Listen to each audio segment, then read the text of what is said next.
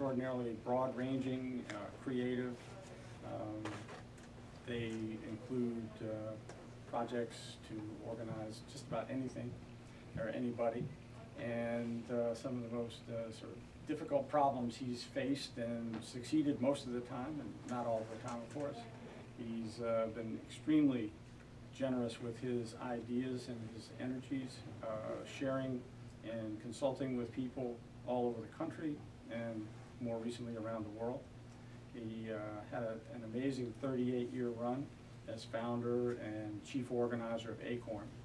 And since leaving there, he's taken his work to ACORN International, 12 nations around the world.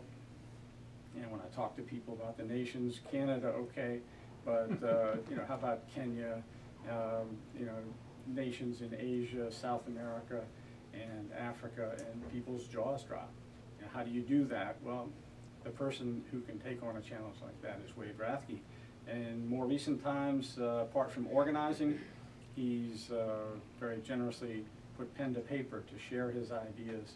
And tonight he'll be talking about one of the efforts, the battle for the 9th Ward, ACORN, rebuilding New Orleans, and the lessons of disaster. Rathke.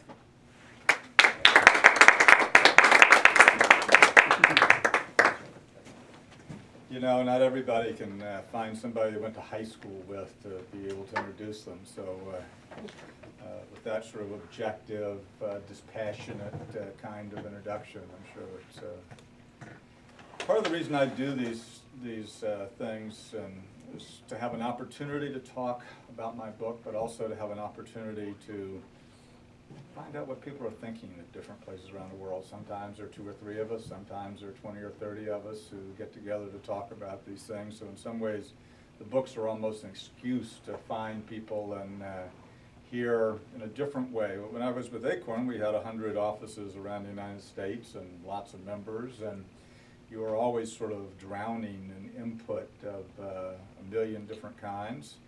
And no matter what you believe, most of it you wanted to hear. But ACORN International, I often joke, it's sort of different after having worked directly for a board and having to answer to people every day. To answer to people for the most part on Skype and email and only see them once a year or maybe twice a year, in some cases every other year, and in Buenos Aires or Lima or someplace like that, it's a different kind of reaction. As an organizer, you feed off of what you learn from people. And I've often argued that the key ingredient to making a successful organizer is your ability to listen. So these are opportunities for me, and I appreciate the fact that John suggested I track down Odyssey, and Joan was nice enough to be track downable to let me come and not only be here with you, but talk about the books and anything that is on people's minds.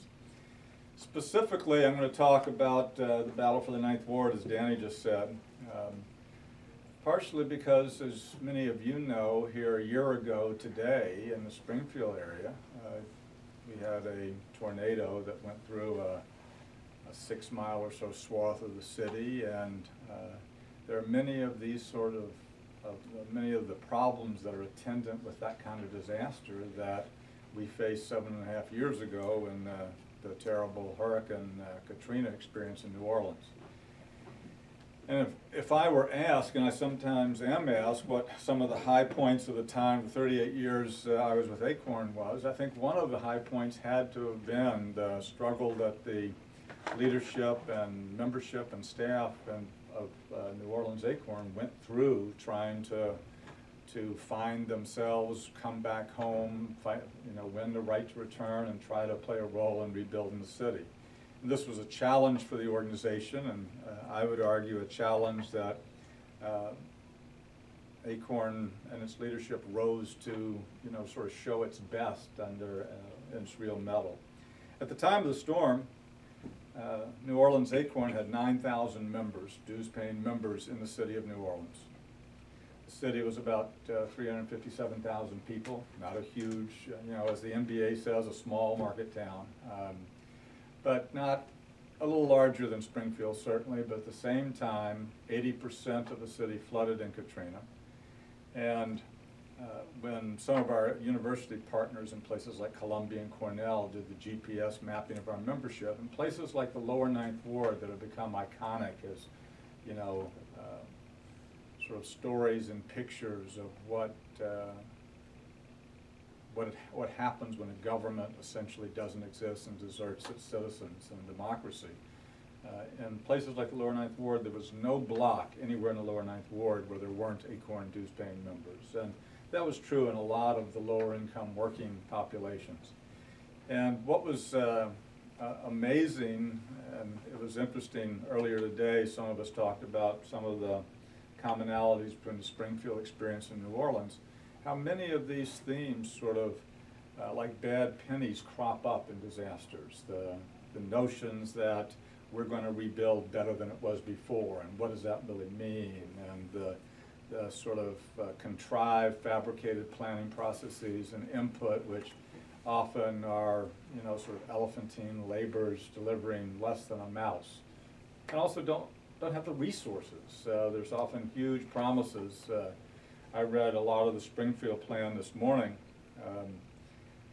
Turns out it's 1,000 pages, so I thought I was reading a lot of it. I think I was probably reading the executive summary of something in 1,000 pages I didn't get close to. But it was amazing to not only read some of the things about Springfield, but some of the things that the same consultants were saying about New Orleans that have been involved in making the New Orleans plans, which largely after 7.5 years have gone unfunded. And that's part of the promise of the Springfield plan as well. Many things that could be done, and whole acres of sections about the lack of resources to implement many of these things. And in some cases, you know, where one of the lessons of the New Orleans disaster is that it all starts with housing and jobs. Once you're displaced, and you know, everybody in New Orleans was essentially displaced, the ability to return is based on whether or not you have a roof over your head and a job so that you can put daily bread and livelihood for your family. Not far after that is healthcare and education, but if the jobs and housing issue, we had a situation in the immediate post-disaster period where we had jobs aplenty but no housing. So you had huge opportunities, and it was a question of who would be willing to come up. The hurricane hit August 29th, 2005. We had our year-end meeting for our staff with ACORN at the time. It was about 1,000 people. Met in Houston, and we, right after that, I just drove my truck with my family down to Mexico because we were just burned to a crisp. All the way down to Aguascalientes and into the, you know, central highlands of Mexico. People would see my ACORN rebuilding sign on the back of my truck, and the Louisiana plate would come up to me in Spanish and ask, was there really work now? Were people on top of the roofs? Because people from Mexico would come right up after the storm to start rebuilding.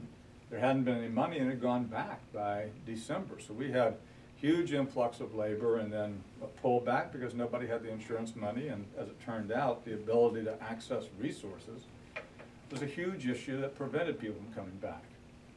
If you were a senior citizen or a family with children, you couldn't come back to New Orleans for quite a period of time. There still are no operating acute care hospitals in the city of New Orleans 7.5 years later.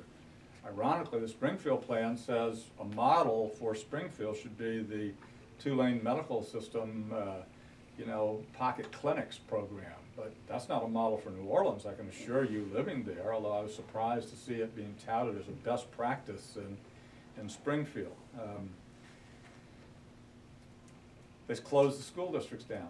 If you have young children, you don't exactly have a way to not bring them to school. So you don't have a job, or you may have a job, but you can't get housing if it's a new job. If it was an old job, 5,000 school teachers were terminated within the first 2 months of Katrina, 2,500 city workers. It just went like that. There was a huge de-unionization of New Orleans. New Orleans had the highest percentage of union membership anywhere in the South. Almost all of those unionized industries were depopulated. Teachers have been our largest single union. They were decimated. You remember when my local organized the city workers, John, 2,500 of those were gone. So it was one thing after another. It was sort of an avalanche of difficulties here, but if you had